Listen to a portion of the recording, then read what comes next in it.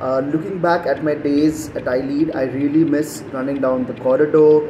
spending time with my friends at Chinatown and Casablanca, and the fun-filled brainstorming sessions we used to have with our teachers, the council meetings, and fests like Manajibia and Adrenaline. iLEAD today has grown so much, and I feel so proud as an alumni to look at the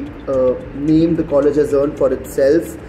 Today I am pursuing my PhD in Culture and Media Studies, and I think iLEAD has played a very important role in helping me achieve this feat and be where I am today. And I really miss my friends, my teachers, the non-teaching staff of the college, and